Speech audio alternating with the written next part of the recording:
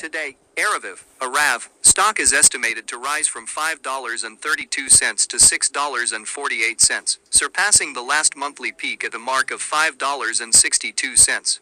Such movements caused recently released outcomes from Phase 1b portion of the PHASE 1b2 study of AVB-500 in combination with Cabozantinib in Clear Cell Renal Carcinoma. Over the last month, company's stock was traded in range of $5.50. Should we invest now, or it's another short-term volatility? AVB-500 was well tolerated by the 3 individuals studied, with no unexpected side effects.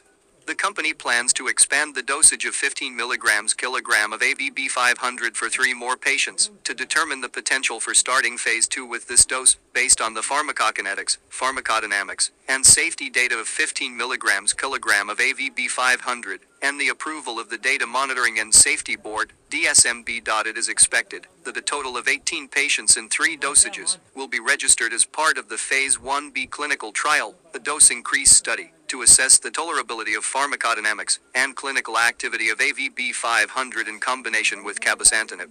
It is expected that up to 45 patients will be registered in the controlled, randomized, open part of the Phase 2 clinical trial. According to the new outcomes, we can conclude the effectiveness of this product. It remains only to wait.